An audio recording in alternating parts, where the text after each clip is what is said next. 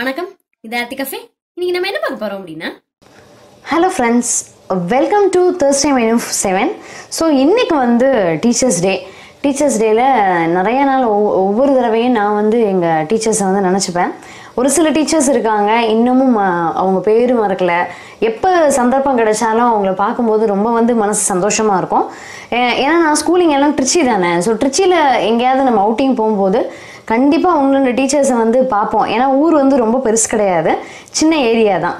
அதனால் எப்படியா இருந்தாலும் ஒரு சிலர் வந்து பார்த்துட்டே இருப்பேன் நான். அப்போ எனக்கு ரொம்ப சந்தோஷமாக இருக்கும். நம்ம இப்போ இருக்கக்கூடிய அந்த நிலைமைக்கு வந்து அவங்க தான் காரணம் அப்படின்னு சொல்லிட்டு கண்டிப்பாக மனசுக்குள்ளே வந்து ஒரு நன்றி இருந்துகிட்டே இருக்கும். ஸோ என்னுடைய எல்லா ஆசிரியர்களுக்கும் என்னுடைய வணக்கங்கள். அவங்களுக்கு வந்து என்னுடைய பணிவான நமஸ்காரத்தை வந்து நான் பண்ணிக்கிறேன். அவங்களால தான் இங்கே இந்த ஒரு ரேஞ்சுக்கு என்னால் இருக்க முடியுது. ஸோ இன்றைக்கி என்ன ரெசிபி அப்படின்னு பார்த்தீங்கன்னா, காலம்பரை பிரேக்ஃபாஸ்ட்டுக்கு இட்லிக்கு சைட் டிஷ் வந்து பீர்க்கங்காய் சட்னி பண்ணலான் இருக்கேன். ஸோ பீர்க்கங்காய் சட்னி காலம்பரை பிரேக்ஃபாஸ்ட்டுக்கு சைட் டிஷ்ஷு.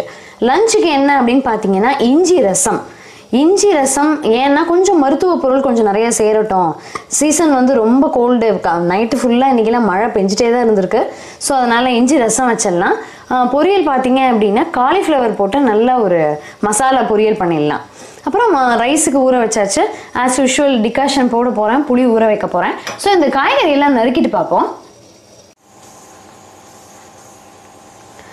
பீர்க்கங்காய் வந்து பார்த்தீங்க அப்படின்னா, பிஞ்சு பீர்க்கங்காவாக இருந்ததுன்னா உள்ள விதை பெருசாக இருக்காது. இதையும் சேர்த்தே நம்ம யூஸ் பண்ணிக்கலாம். அதே மாதிரி இந்த மேலே இருக்கக்கூடிய ரொம்ப அந்த வரம்பு இருக்கும் இல்லையா, அதை மட்டும் நம்ம பீல் பண்ணிட்டா போகிறோம். மற்றபடி இந்த தோல்னால ஒன்றும் பிரச்சனை இல்லை, இது சேர்ந்து வதங்கிக்கும். அப்போ இது வந்து எங்களுக்கு வந்து 4 பேர்த்துக்கு இந்த ஒரு சைஸ் பீர்க்கங்காய் சரியாக இருக்கும். ஏன்னா கூட வந்து ஒரு 10-15 சின்ன வெங்காயம் போடுவோம், ஒரு தக்காளி சேர்ப்போம். அதனால் இது வந்து கரெக்டாக இருக்கும். புளிப்புக்கு வந்து நீங்கள் தக்காளி சேர்த்துக்கிட்டாலும் சேர்த்துக்கலாம், புளி சேர்த்துக்கிட்டாலும் சேர்த்துக்கலாம். அது நம்மளுடைய டேஸ்ட்டை பொறுத்தது. ஸோ இந்த சைடு வந்து காலிஃப்ளவரை நல்லா ஒன்றா ஆக்சுவலி பார்க்க போனால் இது எப்படி நம்ம க்ளீன் பண்ணணும் அப்படின்னா, நம்ம சாதாரணமாக பெண் குழந்தைகளாக இருந்தால், அதுவும் ஸ்கூல் படிக்கிற குழந்தைகளாக இருந்தால் பக்கத்தில் உட்காந்துருக்கும் பொழுது அந்த பெயின் வரும் தலையில். ஸோ பெயின் பார்க்குற மாதிரி பார்த்தா தான் உள்ளே இருக்கக்கூடிய குட்டி குட்டி பூச்சிகள் வந்து நமக்கு தெரியும். ஸோ இது அத்தனையுமே வந்து அந்த மாதிரி நான் நறுக்கி ஆஞ்சு அலம்பி வச்சுட்டேன். இப்போ இது உப்பு தண்ணி மஞ்சள் பொடி சேர்த்தா நான் கொதி தண்ணியில் போட்டேன். ரொம்ப வேக வைக்கக்கூடாது, அட்லீஸ்ட் ஒரு அரை முக்கால் பதமாவது நல்லா அழுத்தமாக இருக்கணும். அப்போ தான் நம்ம வதக்கிறதுக்கு சரியாக இருக்கும். அப்படியே வெந்துருச்சு அப்படின்னா நமக்கு டேஸ்ட்டு போயிடும். அதனால் ஒரு அரை பகுதி மட்டும் வேகிற மாதிரி அதை வந்து நம்ம கொதி தண்ணியில் போட்டு எடுத்துக்கலாம். ஸோ இது எல்லாத்தையும் நறுக்கிட்டு வதக்கி அரைக்கணும் நம்ம இந்த பீர்க்கங்காய் தொகையில பொறுத்த வரைக்கும், சட்னியை பொறுத்த வரைக்கும். ஸோ இதுக்கு எல்லாத்தையும் நறுக்கி வச்சுட்டு பார்க்கலாம். 2-3 நாளாக நல்லா தொடர்ச்சியான மழைங்க. இன்னைக்கு காலம்பரெல்லாம் பார்த்தா மழையே பெஞ்சிட்டே தான் இருந்தது. நைட்லேருந்தே மழை பெஞ்சிட்டு இருந்தது. ஈவன் வாசல் கூட தெளித்து கோலம் போட முடியாது இன்னைக்கு, ஏன்னா மழை பெஞ்சிட்டே இருக்குது. சரியான குளிர். ஆக்சுவலி ஃபேனெல்லாம் போட்டுக்கிறதே கிடையாது, ஃபேன் போட்டுக்கிறது இல்லை, போத்திட்டு தூங்குற மாதிரி இருக்குது. அவ்வளோ ஒரு கோல்டாக இருக்குது இந்த சீசனு. காலிஃப்ளவரை பொறுத்த வரைக்குங்க, இப்போ ஆக்சுவலி பார்த்தா நம்மளுடைய முன்னோர்களுக்கு வந்து அதுக்குள்ளே ஃபுல்லாக இருக்கிற சயின்ஸ் தெரிஞ்சிருக்காமல் உள்ளே என்ன இருக்குது, பொருள் கெமிக்கல் இருக்குது அப்படிங்கிறது அவங்களுக்கு தெரிஞ்சிருக்காது. ஆனாலும் அவங்க என்ன சொல்லியிருக்காங்க, அந்த அமைப்பு வந்து ஒரு மூளை மாதிரி இருக்கும்பொழுது அது மூளைக்கு எப்போதுமே ஏற்றது, அந்த மாதிரிலாம் நிறைய விஷயங்கள் சொல்லியிருக்காங்க. ஸோ அப்படி பார்க்க போனால் இப்போ அதுக்கப்புறம் என்னென்னலாம் அது உள்ளே இருக்குது அப்படின்னு எல்லாம் ஆராய்ச்சியெல்லாம் பண்ணி கண்டுபிடிக்கும் போது அதில் வந்து கொலாயின் அப்படிங்கிற ஒரு சத்து இருக்குது. ஸோ அது வந்து ஞாபக சக்திக்கு, மூளை வளர்ச்சிக்கு ஏற்றது அப்படிங்கிறாங்க. அதே மாதிரி அது ஆன்டி ஆக்சிடென்ட் நிறையா இருக்கிறதுனால இது வந்து ஆன்டி கேன்சரஸ், அதாவது ஆன்டி ஆக்சிடென்ட்டாக இருக்கிறதுனால கேன்சர் வராமல் தடுக்குது. அதே மாதிரி அந்த உணவு குழல் பாதை, அந்த அசிடிட்டி அதெல்லாம் வராமல் தடுக்குது அப்படிங்கிறாங்க.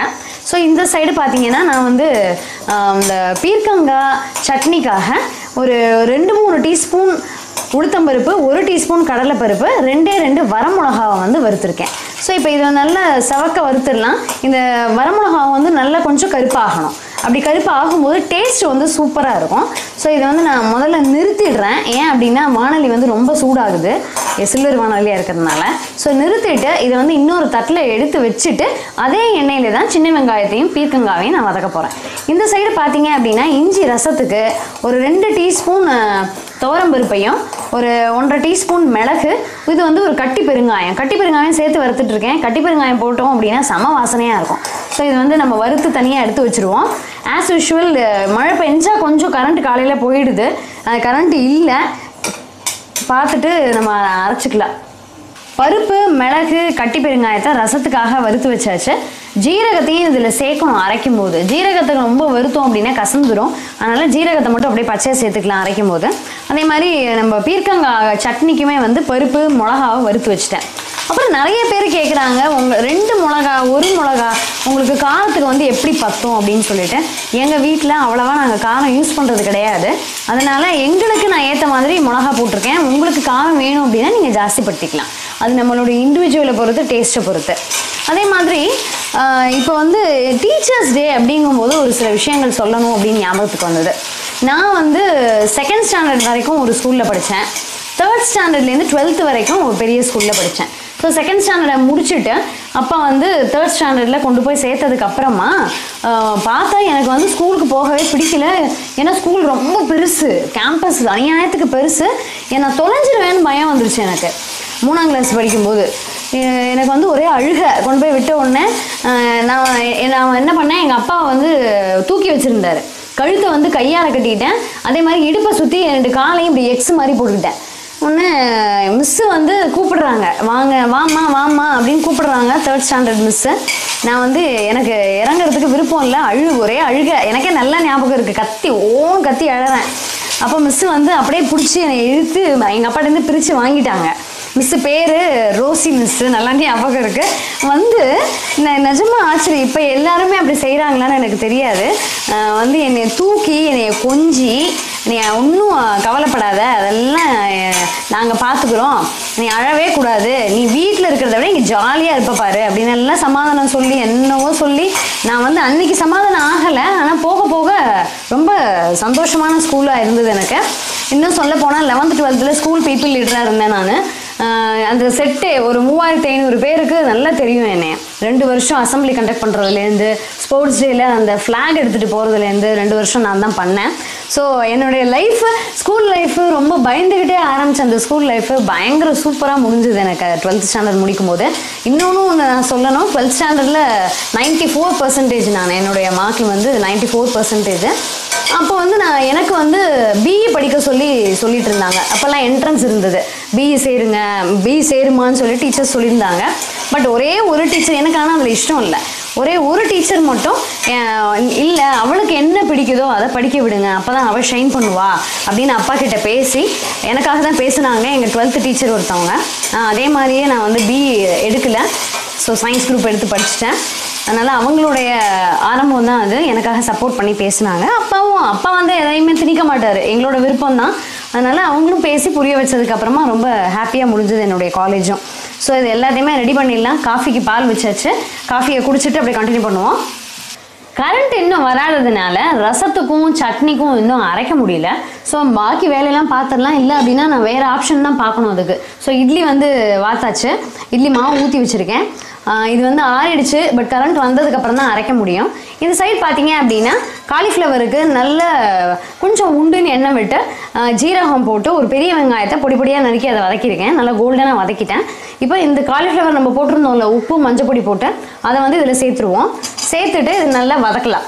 இதுக்கு காரத்துக்கு என்ன அப்படின்னு பார்த்தீங்கன்னா நான் பெப்பர் தான் சேர்க்க போகிறேன், பெப்பர் தூள் தான் சேர்க்க போகிறேன். அதே மாதிரி கொஞ்சம் மசாலா, கரம் மசாலா அதெல்லாம் சேர்த்துக்கலாம். கடைசியாக புளிப்பு டேஸ்ட் வேணும் அப்படின்னா நம்ம வந்து எலுமிச்சம்பழம் புழிஞ்சிக்கலாம். ஸோ இது வந்து அப்படியே வதங்கட்டும். இட்லியை வந்து எடுத்தாச்சு. இப்போ ஆர்த்திக்கு ஸ்நாக்ஸுக்கு ஸ்வீட் கார்ன் வேக வச்சுருக்கேன் ஸ்டீமரில். உதுத்து அப்படியே பச்சையாக போட்டேன். ஒரு 5 மினிட்ஸில் வெந்துடும். இப்போ கரண்ட் வந்தாச்சு. ஸோ பீர்க்கங்காய் சட்னி அரைச்சிட்டேன். இதில் வந்து நம்ம வறுத்து வச்சுருந்த கடலைப்பருப்பு, உளுத்தம்பருப்பு ரெண்டையுமே பீர்க்கங்காய், வெங்காயம், தக்காளி அதெல்லாம் அரைச்சதுக்கு அப்புறமா மேலே சேர்த்து குறப்பாக அரைச்சிருக்கேன். ஸோ வந்து இப்போ பீர்க்கங்காய் சட்னி ரெடி ஆகிடுச்சு. இந்த சைடு காலிஃப்ளவர் பொரியலும் ரெடி ஆயிடுச்சு. ஸோ காலிஃப்ளவர் பொரியல் பார்த்தீங்கன்னாலே தெரியும், நல்லா அப்படியே பார்க்கவே கலர்ஃபுல்லாக இருக்குது. இதில் வந்து கரம் மசாலா கொஞ்சம், கொத்தமல்லி பொடி கொஞ்சம், காரத்துக்கு பெப்பர் தான் போட்டிருக்கேன். ஸோ இந்த காலிஃப்ளவர் ரைஸ் அந்த ஆர்த்திக்கு வந்து லஞ்ச் என்ன அப்படின்னு பார்த்தீங்கன்னா காலிஃப்ளவர் ரைஸ் இன்னைக்கு. அப்புறம் இந்த தக்காளி அரைக்கிறதுக்கு இப்போ தானே ரெடி ஆகிருக்கு. ஸோ இப்போ நான் என்ன பண்ணியிருக்கேன், நல்லா 2 தக்காளி, இஞ்சி வந்து இவ்வளோ பெரிய பீஸு நல்லா அதை பீல் பண்ணிவிட்டு அலம்பி ரெடியாக இருக்குது. ஸோ இஞ்சியையும் தக்காளியையும் நல்லா அரைச்சிடுவோம். நல்லா மசியாக அரைச்சிட்டு பார்க்கலாம். ரசத்துக்கு தாளிச்சிருக்கேன். இதில் வந்து கடுகு, ஒரு 4-5 பல் பூண்டு, வரமிளகா, கருவேப்பிலை போட்டிருக்கேன். பெருங்காயம் வந்து நம்ம அரைக்கிறதுல இருக்கு இல்லையா, அதாவது வறுத்து வச்சுருந்தோம் துவரம்பருப்பு மிளகு பெருங்காயத்தை தான் வறுத்து வச்சுருந்தோம். அந்த வறுத்த மிளகு துவரம்பருப்போட ஜீரகத்தையும் சேர்த்து பொடி பண்ணி வச்சுட்டேன். ஸோ அதே மாதிரி இஞ்சியையும் தக்காளியையும் நல்லா அப்படியே அரைச்சாச்சு. இதை வந்து இது சேர்த்துருவோம். சேர்த்து கொதிக்க விடணும். இது கூடயே நம்ம வந்து புளி தண்ணியையும் சேர்த்துக்கலாம். இதையும் நம்ம வந்து நம்ம மிக்ஸி ஜாரில் தண்ணி சேர்த்து அப்படியே அதையும் சேர்த்து கொதிக்க விட்டுருவோம். அதை கொதிக்க விடும்போதே பூண்டு அது எல்லாமே வெந்துடும். அப்போ இந்த புளி தண்ணியையும் சேர்த்துட்டு பொடிச்சு வச்சுருக்க பொடியையும் சேர்க்கணும். ஸோ புளி தண்ணி சேர்த்துட்டு பொடி சேர்த்துட்டு கொதிக்கும் போது பார்க்கலாம். ஸோ ஃபைனல் ஸ்டேஜ் வந்தாச்சு. அப்படியே ரசம் வந்து நுர கட்டிடுச்சு. ஆஃப் பண்ணிட்டேன். இப்போ வந்து நம்ம அந்த கொத்தமல்லி தழையை வந்து தூவிடலாம். நான் கட் பண்ணி நீட்டாக எல்லாம் அலசி கட் பண்ணி வச்சுருக்கேன். ஸோ ரசம் கம்ப்ளீட்டட். ஆர்த்திக்கு வந்து காலிஃப்ளவர் ரைஸ் ரெடி ஆகிடுச்சு.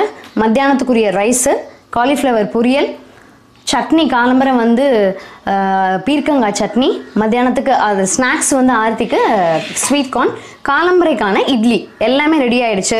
ஸோ எங்களுடைய மெனு இன்னைக்கு இப்படி தாங்க முடிஞ்சது. அப்புறம் இன்னொரு முக்கியமான விஷயம் ஷேர் பண்ணணும் அப்படின்னு நான் நினச்சேன். அதாவது நார்மலாக ஆர்த்தியோட ஸ்கூலில் வந்து வாரத்துக்கு ஒரு நாள் பேரண்ட்ஸை வந்து மீட் பண்ண வர சொல்லுவாங்க. அந்த மாதிரி டயத்தில் நம்ம வந்து கொஞ்சம் கரெக்டாக போகணும். யாரும் அம்மாவோ அப்பாவோ யாருக்கு முடியுதோ அவங்க போய் அவங்க என்ன சொல்கிறாங்க அப்படிங்கிறத கொஞ்சம் கண்டிப்பாக கேட்கணும். ஏன்னா நெக்ஸ்ட்டு பேரண்ட்ஸ் அவங்க தான். வீட்டில் இருக்கிற நேரத்தை விட பசங்க ஸ்கூலில் தான் நிறைய நேரம் இருக்காங்க. நல்லா அப்சர்வ் பண்ணியிருப்பாங்க டீச்சர்ஸ் வந்து. குழந்தைங்கக்கிட்டே இருக்க நமக்கு தெரியாத சில பாசிட்டிவாகவும் இருக்கலாம் நெகட்டிவாகவும் இருக்கலாம், அவங்க அப்சர்வ் பண்ணியிருப்பாங்க. ஸோ அதை வந்து நம்ம கொஞ்சம் கவனித்து அவங்க சொல்கிறத வந்து கேட்கணும்.